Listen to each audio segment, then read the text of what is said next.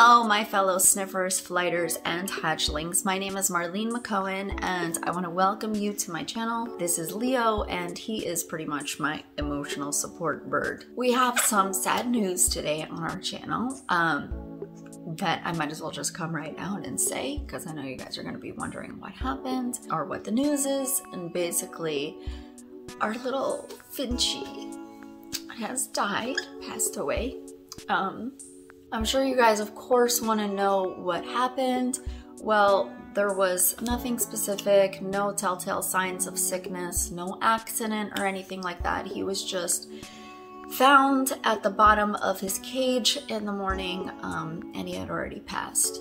I've had Finchy for about 4 years. And I don't know how old he was when I got him, but I did talk to a lot of people this weekend who, when they got their finches, they were already a year old or sometimes 2 years old. So I honestly don't know how old Finchy was, but I did have a good 4 years with him. I wasn't there when Megan found him at the bottom of the cage, and so I was called with the news.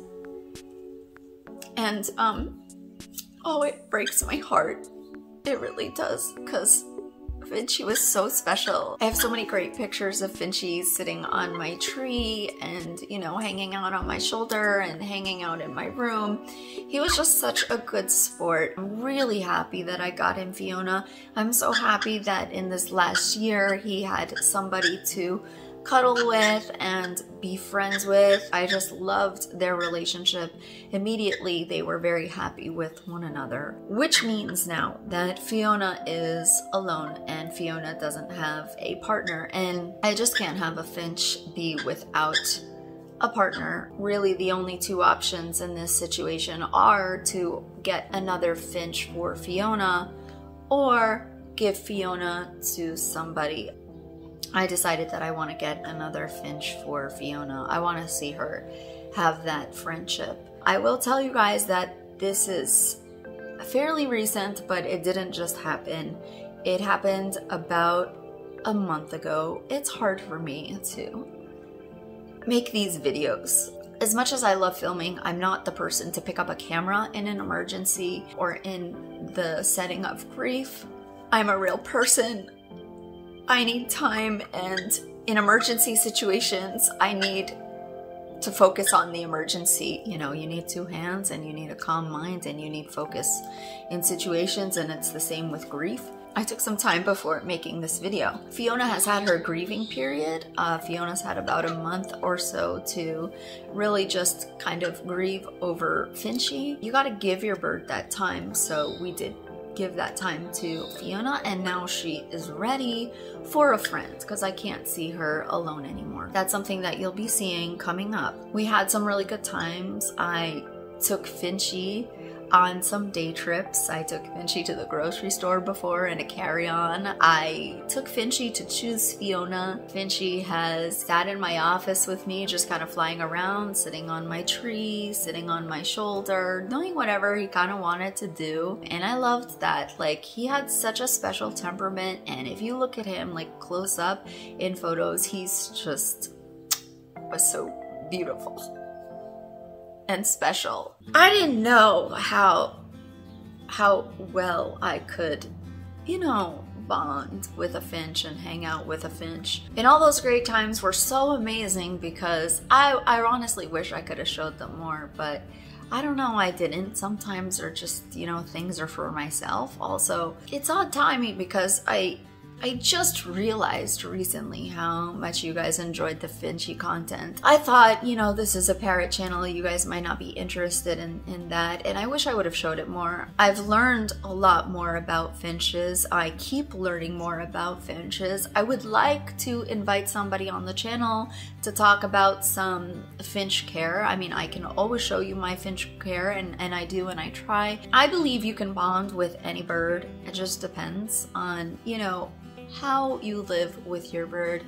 A lot of you ask me how I got Finchy to be so tame, and to be honest with you, although I did do a video about it, I know a lot of you are looking for these specific tips and tricks, and that is so useful. Like, there's so many things you can do to get a bird to kind of adjust to you slowly and patiently. And with Finchy, it was just me hanging out with Finchy, and that's how we bonded. And I do that a lot with birds. You know, it's a lot of patience and just keeping them in your environment, and eventually they gain some trust. And surprisingly with Finchy, that happened really fast. A lot of you saw like this small cage that I had for Finchy that would sit in the middle of kind of like the island in my kitchen. And even though it was a small cage, Finchy didn't, you know, Finchy would hang out with me in my office. But what I really discovered is that Finchy loved being in the middle of action. When I transferred him to a bigger cage, he would like sit at the bottom because he couldn't see anything. And so we really had to make some adjustments all the time. When he was in the middle of the island, I learned his calls, and he had a call for like what he wanted, and he had a call for like when he got what he wanted, which was so incredibly cute. When we would eat, he would give me this call like, yo, where's my food too? And then, you know, I'd give him his egg, his vegetables, different things, and then he would eat, and then he'd make like this beautiful call after, like, thank you. And it was really, I think, a good part of me learning to understand and communicate with him, and for him to understand that I understand him, which is a huge part of taming and training and bonding with birds. Just showing that you're willing to accept and understand what they want really teaches them that their vocalizations and communications are valid, listened, and understood. When a bird feels that way, they'll vocalize more, they'll communicate better, and they will find new ways to convey things to you. And I felt that Finchy was able to do that. There's one thing I want to talk a little bit about, and I think I should probably make a different video about it, a more specific video. I think it might be of interest to you. Finchy had a mate when I got Finchy, and they would breed and have babies. None of them really lived or survived. They didn't really have the skills to take care of them. I'm not one to get into breeding of birds. It's a lot of care, and you got to be really educated on what you're doing. And finches, they breed so easily. But I did want Finchy to have a friend and a mate, of course. So some of you write in the comments things where I realized that this may not be clear. When I chose Fiona for Finchy, Fiona is actually an African finch, and Finchy was an Australian finch, and because of that they couldn't mate. So they could be partners and they could give each other some companionship, but they wouldn't be able to mate. And I'll do the same thing looking for a mate for Fiona. However, on the flip side, it's not that simple. You definitely want to get educated on what kind of finches can be together, because there are aggressive finches as well, and there are species that will not work together and could be a danger to one another. I feel like that's just a little bit important to touch on, just because I see kind of a little confusion in the comments about that. I think the confusion comes in because I have the hut for them to sleep in, because Finchy had actually gotten used to that, and even when he was alone, he liked to sleep in his hut. So even though he had that, he was not able to mate with Fiona, and they didn't. 2 days before this happened, I feel really happy about this. I took Finchy out and I cuddled him and I kissed him. I gave him actually a little bit of little footsie washing. I'm glad that I did have that last moment with him. I wish I had more answers. It was, you know, kind of more of a surprise that's happened sometimes.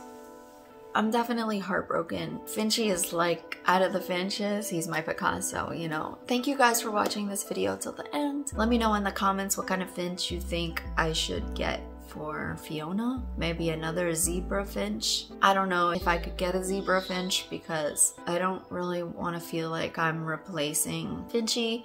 And also, Finchy, you know, he was just one of a kind. I hope you feel informed and updated with this video. I love you guys so much. Thank you so much for always being by my side. Your support means the world to me. I love you guys so much.